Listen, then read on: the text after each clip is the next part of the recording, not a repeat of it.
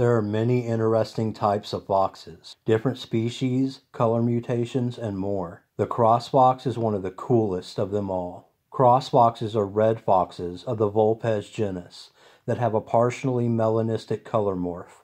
The melanin causes the red fox to have a stripe of dark fur down its back and across its shoulders. This, against their red and orange fur, has earned them the name cross fox. Cross foxes are a fox that stand out to most people. Its beautiful, unusual colors make us marvel at them. We've put together these facts that you probably didn't know about this mysterious creature, the cross fox. At one point, scientists thought that the cross fox was its own species, but it was later found out that they were red foxes that had a mutation. Cross foxes are red foxes with a color morph. The cross fox is one of the coolest looking foxes. What many people may not know is that they are actually a red fox with a partial melanin color variation, or color morph.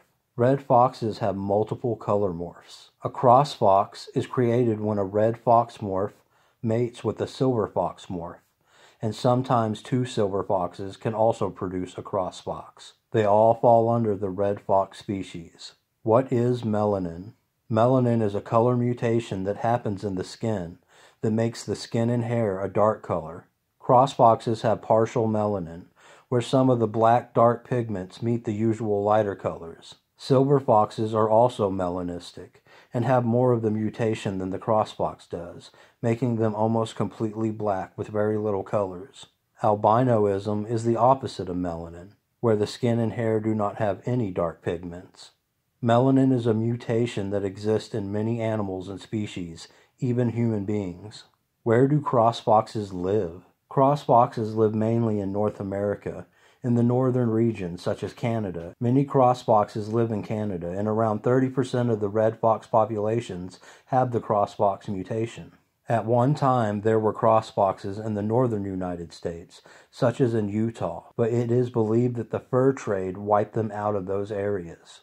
They have also been seen in parts of Europe, such as Scandinavia and Finland. Cross fox habitats and behavior.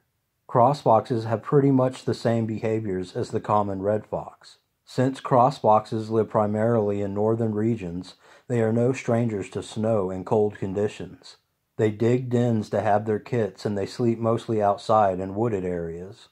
Cross fox habitats consist of a den with multiple openings, and sometimes even multiple dens spread across its home range. They are preyed on by bears, large raptor birds, and other animals that live in the northern territories, although it is mainly the babies that are preyed on by the large raptor birds like eagles. Cross foxes that are in urban areas are a little rare, but there have been photographs of cross foxes crossing roads and venturing out just outside of town. Are cross foxes rare? Believe it or not, cross foxes really are not that rare. They make up for around 25% of all red fox variations in North America.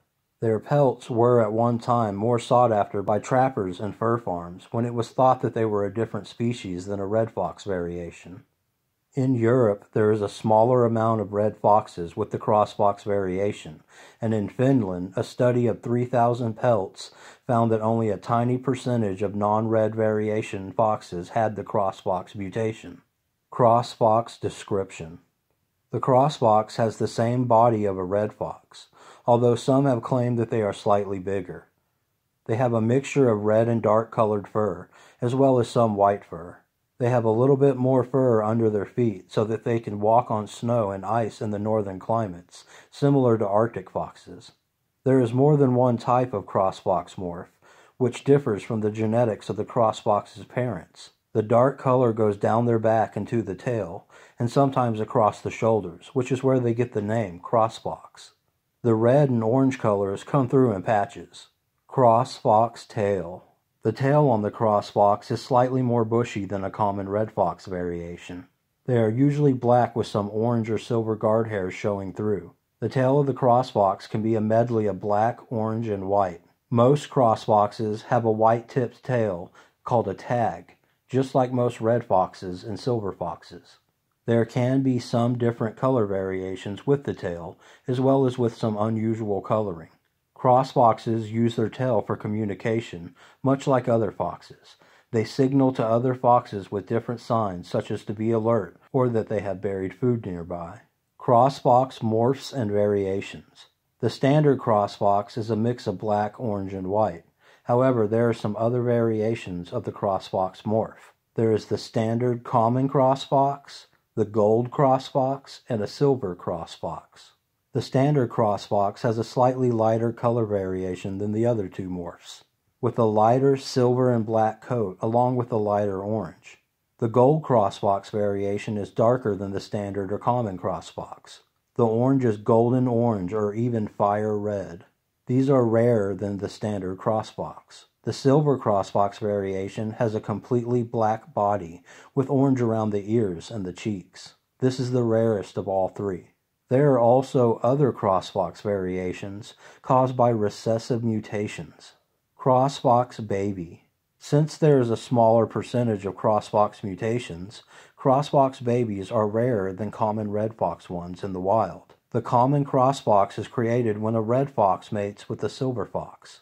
It is believed that cross foxes have a similar gestation period as the red fox, which is around 49 to 58 days. They are usually born a light black color or brown. Cross fox babies are just like any other red fox.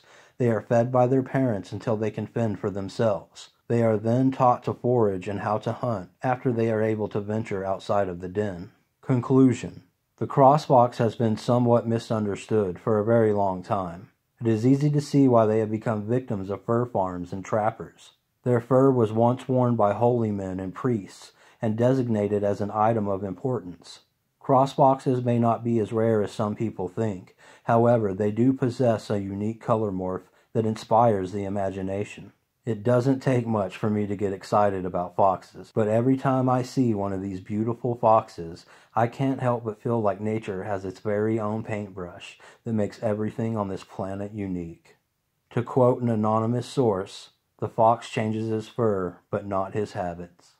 If you found this video interesting, consider liking it and subscribing to our channel. Also, be sure to check out allthingsfoxes.com for more fox information and awesome fox merch such as coffee cups, shirts, and hoodies. Until next time. All things foxes.